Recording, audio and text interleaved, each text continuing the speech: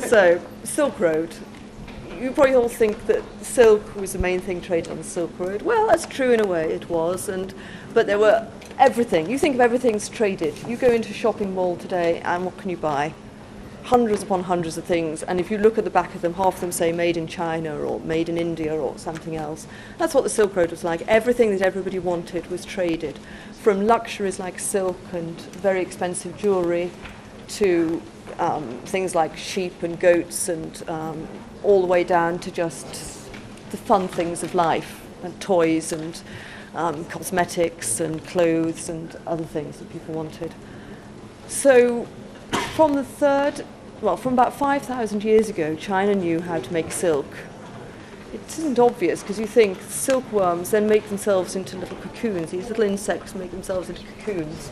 And to get silk, you have to boil the cocoons and unwind the silk from them. Nobody knew about the secret of silk until about 2,000 years ago. China kept it very secret, and it made sure that all its border guards searched everybody who left China so that it didn't take out any secrets about how to make silk, because they had a monopoly of trade. They made lots and lots of money from selling silk, and they didn't want anybody else to be able to buy it.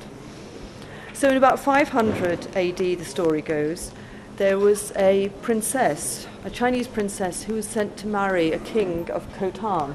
This is Khotan, it's sort of now in Western China.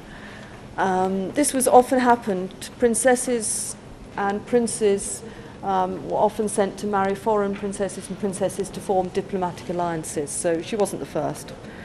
But the king wrote to her and he said, if you want to carry on wearing your fine silk clothes, you'll have to bring with you the secret of silk, because here in Khotan we don't know how to make silk, and we just have rough felt made of camel and sheep's wool.